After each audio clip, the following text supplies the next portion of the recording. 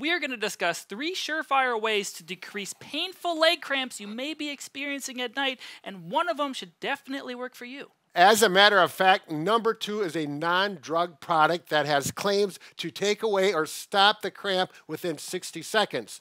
Now, we've had positive reports on this, and our friend Chris, the pharmacist, did a deep dive and actually went to the research to find out how, why, and if this works. We'll find that very interesting, and it is entertaining as well. Another option comes from one of the latest research studies looking at what stretches may help reduce those painful cramps you're experiencing as well. And we're going to finish off with an excellent poll that actually Bob did serious homework on. We polled 392,000 people from our Facebook page, asked them what their favorite or their best product was to reduce or stop cramps. That information will be at the end, and it is very interesting. I found it. Didn't you find it interesting? Very fascinating. It is.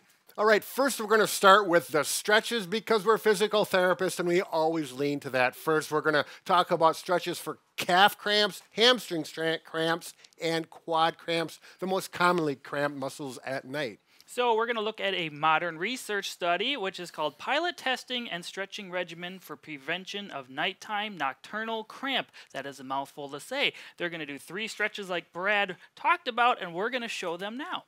Pilot testing, like airplane pilot? I guess. Just kidding. Okay, we're going to start out with those calf cramps right here. Mike's going to show you the stretch that they specifically did in the study. And here we go, 30 seconds, 3 times per day, space it out throughout the day. Go ahead, Mike. So first you need to do is find a wall. You're going to place your hands on the wall, bring the foot back that you want to stretch like this, and then straighten it out. You will notice the more you kind of bend it and straighten and lean forward, the more stretch you will feel in the calf. You're going to do 30 seconds on this side, and make sure to perform on the opposite side. But wait, Mike, there's more. Oh. Can you bring this leg back again? A couple important points. So he's talking about straightening the knee, toe straight ahead. If you allow the toe to rotate this way, you will not get a good quality stretch. So bring it in, try and keep the heel glued to the floor. That's what I always like to say to my patients. Glue it to the floor. That's from when you're a kid. You can think about that and visualize it and stretch it out nicely. Very good.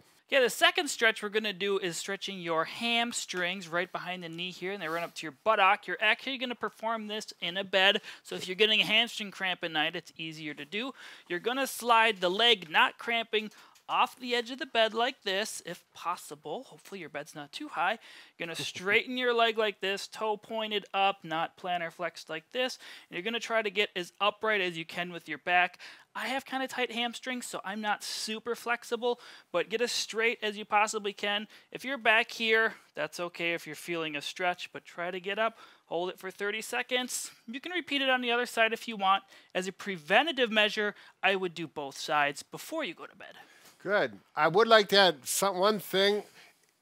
If you have to let your toe relax and go like that, that's okay. That's only going to help give you a little bit of a stretch on the calf. So do what's comfortable with your ankle. Is that okay, Mike? That's okay, I suppose. And lastly, we're going to show you how to stretch the quadriceps. The nice thing is you can do it in bed. You can also do it lying on the floor, but the bed is quite comfortable and convenient. So you're going to start in a side lying position. The leg I need to stretch is going to be on top. I'm simply going to bring my heel towards my buttock. If you're able to reach with your hand, you can pull a little more, get a good stretch. Notice, you probably can't tell from this angle, but I'm keeping a straight line here. I'm not flexed over like this. This is not going to stretch much. You need to stretch the quads like this. We're going to do 30 seconds, and you're going to have to roll over to perform this on the other side. All right, now there may be some people have difficulty grabbing their ankle because they're not flexible enough. You know, if you can get a hold of your pant leg, your pajamas, and pull that way, that is an option. You may stretch them out. The other thing that works well is simply take a belt and loop it around, get it there, and that works very well. Now, tip number 2 we're going to talk about is a recommendation from our friend Chris, the pharmacist. And the first thing he talks about in this video is apple cider vinegar and how it helps with cramping. And what's the other product, Brad? Well, it's a product called Caleb Tree's Old Amish Muscle Tonic, something that is very interesting, and he talks about it in detail. Apple cider vinegar, we've done this before, but this is kind of interesting because Chris has cramps. Most everyone has cramps. Everyone has cramps. Everyone has cramps. It seems like leg cramps are more prevalent overall. We don't have any research on that, but as a therapist, I've worked with a lot of people and tried to help them how to get rid of their cramps with stretching. And it's always, I can't think of a time where it wasn't leg cramps. Hamstrings, quads, or calves. It always seems to be below the waist. But I mean, if you think about it, we walk, we stand. I mean, we're creatures that move all around. Right, so right. I think it stands to reason, at least from a logical standpoint, that I think it's just day-to-day activity that can lead, whether it's muscle weakness, whether it's dehydration. There's a lot of things that lead into it, but it's always below the waist. And it seems to me either athletes are more prone to it or older people in their 50s and 60s, perhaps. Yeah, you bet. Higher. Yeah, statistically, it's the majority of people that have cramps, 60-year-old ladies. 60-year-old females. Yep. And that's from the research. That's from the research. All right. So for whatever reason, don't know why, they probably work harder than us. Well, bottom line. That's a given. Exactly. Exactly.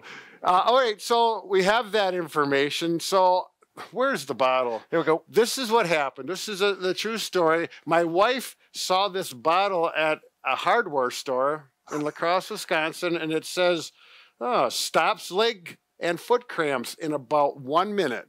So she says, Brad, my husband, the famous physical therapist, might be interested in this. So she brought it home, and I looked at it, and I went, yeah, it's like going to work in 1 minute. So anyways, and I looked at the ingredients, and Chris, you research this in detail. Oh, yeah. Because Chris was having cramps consistently. I have cramps all the time. So I happily gave this to Chris, and I says, you can try this. And I think Chris in his head said, ha, ha, ha, ha. Yeah, right. I renamed it the salad dressing treatment. Yeah, I mean, and you can go give them all the details. Yeah, on this. So this happens to be it says proven old Amish formula, and I kind of laughed at Brad, just like his take when his wife had mentioned it to him at the hardware store, and I'm like, there's just no way this is going to work for a leg cramp. And we've actually done videos on cramps, and we've done extensive research on cramps, and we've personally had cramps, just like all of you have had cramps. Right. And nobody likes cramps. They hurt, they wake you up in the middle of the night, or they happen at the most inopportune time.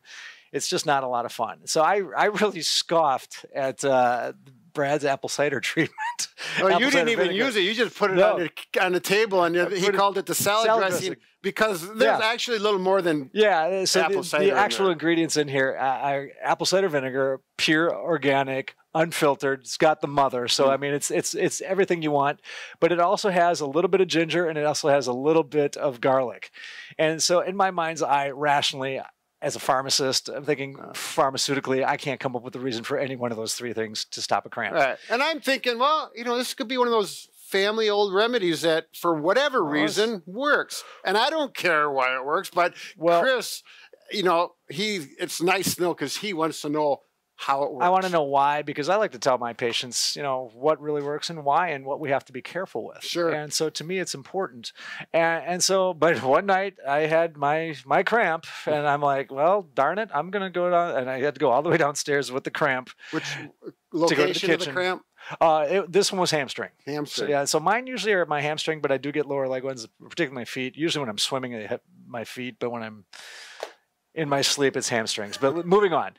So I go downstairs, almost fall down. I get to the kitchen, and I threw a tablespoon in 4 ounces of water, drank it down. You were still cramping at the time? Cramping at the time, active cramp for probably 5 minutes, and it was not comfortable.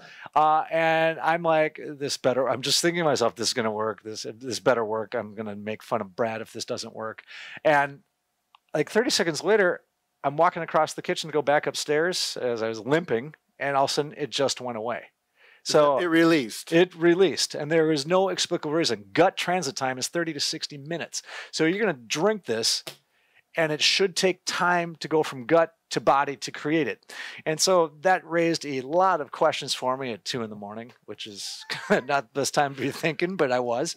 And so, and that's what kind of bred to this video. But the reality of it is, so we looked at different ways of why apple cider vinegar may help cramps. And there are studies after studies that existed, like 11 people here, 6 people there, 12 people there. It's hard to study cramping because unless you do some pretty mean things to people, it's hard to induce one. Sure. But they do seem to come when we're sleeping or at rest or even during activity. I mean, athletes have cramped during games. You'll see football games, you'll see marathoners, you'll see track runners. With fatigue and heat, I think. Yep, which makes sense because, we can always think about hydration and electrolytes, which are kind of the mainstay. And there's, big companies like Gatorade and Powerade that's how they make their bread and butter off of it. Right. But when we kind of looked at some of this and the amount of evidence that's out there that studies hydration and electrolytes, and there's anecdotal evidence probably at best because there's just not enough wide body of research with apple cider vinegar. The interesting thing about the vinegar was, and the first two that I found that were really eye-opening to me. The first one, there was a gentleman that actually was talking about it, and he said that he felt that apple cider vinegar could promote more production of the neurotransmitter acetylcholine, which is just something that helps with the muscle action potential and makes it work. It's a nerve. Yeah, so it is, and I'm like, well, that's fine, but we're drinking this. It takes a long time to get into the system. There's no way that you could possibly, by doing 15 milliliters of this and some water and drinking it, you're going to raise your acetylcholine. How much is 15 milliliters of? A tablespoonful. A tablespoonful. Yeah, just kitchen old, was used to measure anything. Yeah, put that in with 4 ounces of water. Drink. Yep. So that would be the dose for anybody at anything with apple cider vinegar. I wouldn't really recommend going beyond that for a variety of reasons, which you can touch on. But I just don't think there's any way we can naturally stimulate creating a neurotransmitter to just build up more and stop the cramp. So I read another article, I actually saw some Swiss research, and they actually said that they think the cramp is actually from just your brain being scrambled. It's a bad message being sent to the muscle. The muscle doesn't release. So you're in this static state where it's just beating you up, and it hurts. Everybody has had one knows. Yep. And so when you take this, you get relief within 30 to 60 seconds. So to me, it's what they actually believed in their research, whether it was consumed or rinsed in their mouth, and this is why they think it was a nerve problem, is they think the sourness of the apple cider vinegar sends a signal to the brain, and it literally just stops off the transmission that is creating the cramp. Yeah, so basically, great signals saying cramp, cramp. So turn off. Whether it's dehydration or electrolyte driven, they actually think it's nervous driven. And the fact that even rinsing your mouth creates the same effect as drinking it, and having the cramp stop in 30 to 60 seconds, seems to me that it's a lot more neurological in nature. Now, again, this is my opinion. I'd say it's much more anecdotal, but that's the only explanation that I can come up with without more wide burgeoning amounts of research done on that. So if there's a research scientist out there, a university that wants to study cramping and the neurological aspects of it, I really do think that there is probably something to this. Sure. So it's interesting, and I have to say it works. It works well, and I swear by it now. Yeah, and you even wrote a testimonial. Yeah, Caleb Trees is the manufacturer that makes this particular product. I think it's excellent. You can get it online anywhere, Amazon, or you can go directly to their website. But that said, I actually wrote on their site because I think it's fantastic. Sure, yeah. And I just was like, he's never going to take this. I kind of give it to you as a joke. Yeah.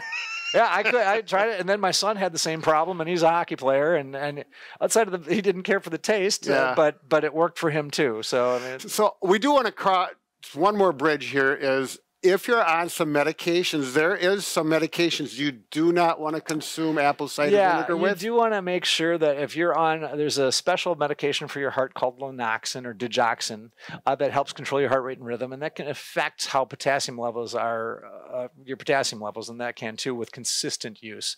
Oh. I would think for occasional use is probably fine, but it should be something you discuss with your doctor and your pharmacist. I would happen to believe that most even pharmacists probably don't pay a lot of attention to apple cider vinegar. Right. It's not in our wheelhouse. I had to seek out the research. And there's not tons of it. Sure. But the reality of it, and diuretics, water pills, things that basically make you excrete through urine, you can lose electrolytes. And so when we're using things like this, we have to be careful. Sure. And the last one that we want to be most careful is specifically type 1 diabetics that have diabetic-induced gastroparesis. So that's basically where your gut motility doesn't work well. This may, because it slows, this is why it might work as a weight loss aid, but which we'll talk about in a different video. But that said, it can slow down gut motility, and for people that already have gastroparesis, that can be dangerous. So specifically type 1 diabetics. So if you're diabetic type 1, best not to take this, perhaps? Yeah, I would talk to your I would doctor discourage for it sure. because it does affect blood sugar, and which can be a positive thing. But in a type 1 diabetic, when you're so reliant, when you're solely reliant on insulin, and certain things, there's a lot of there's the diabetic umbrella, which we've talked about in other videos too. We have to be real careful with that. Right. And tip number 3, we surveyed our Facebook page of over 300,000 people, and your suggestions. The first one was magnesium supplement of some sort. Some people said a capsule form, some people spray or lotion style. Whatever you need to put on those muscles, they said it worked for them to prevent cramps. That's right. Now, if Chris hasn't talked you into trying some apple cider vinegar and you want to go with these, then we're looking at most popular, was it pickle juice? Yes, the old-fashioned pickle juice. This is nothing new. I think there's been athletes and lay people that have touted about pickle juice for cramps over the years. So, but that is what our... Hopefully you like vinegary flavors of stuff. It all ties together. This research will eventually work out well for all of us. If you want to check out more videos on how to prevent muscle cramps, you can click the link right here. Bob and Brad, the 2 most famous physical therapists on the internet.